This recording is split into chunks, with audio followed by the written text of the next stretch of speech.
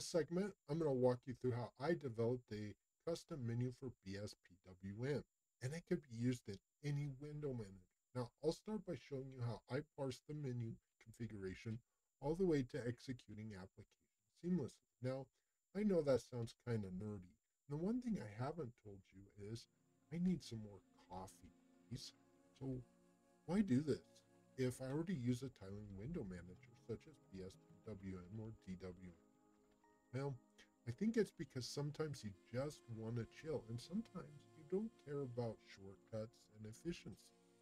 You just want to watch YouTube or a movie or listen to tunes while you read. Whatever it is, I got you covered. This said, this is only a temporary situation because I'm going to be looking at the source code in dmenu, and I'm going to try to make a better menu that can be used anywhere. Now, before I show you my menu, I also want to show you some things that I've done in Dzen2 because customizing Linux desktops is the new cool thing to do. Not rocket science, but hey, really nothing is rocket science except, well, rocket science. So let's get into it.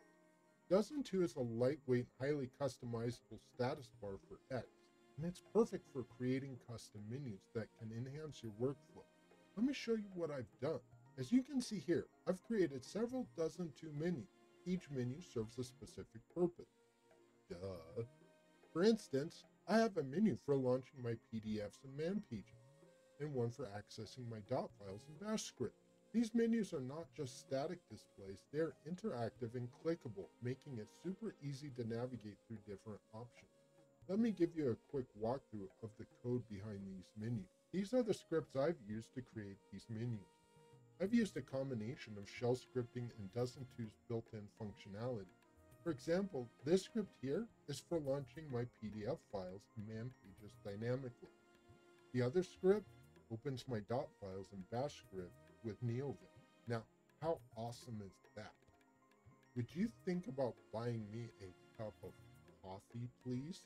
You might not be aware of this, but the one cool thing about Dzen2 is its flexibility. You can customize everything from the fonts to the colors and even geometry of the windows. This allows for a lot of creativity and personalization. Next, let's talk about the color scheme. I've always been a fan of the solarized color palette, but I recently discovered the Osaka variant, and I decided to implement it into my setup. It's inspired by the solarized Osaka in Vim theme by Deva's Life, and I'll leave a link to it in the section below. But I think it looks fantastic. Here's how my desktop looks with the new solarized Osaka color scheme. I've applied it across my entire setup, including my terminal and my Dzen2 bar. I plan on including it into my window borders as well.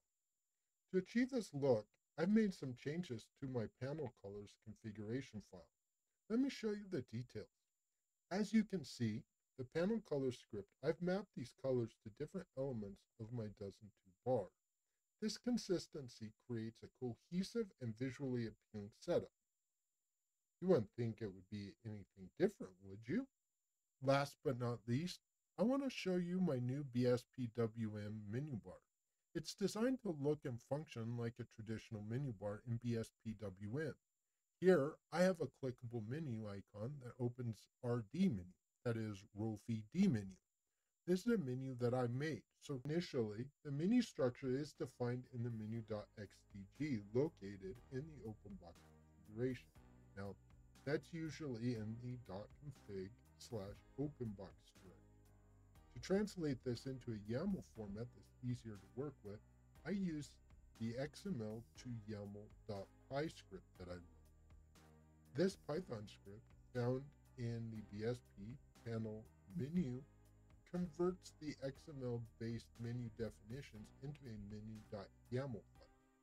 Now, here's an example of some of the logic inside of my submenu.py file and how that actually writes from the menu YAML to the submenu YAML file. Now comes the easiest part of all, the dynamic menu display.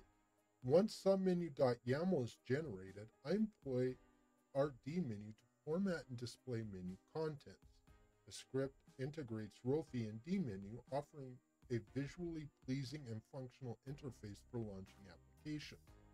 Now, this is just a snippet of how you can actually launch dmenu from inside rofi.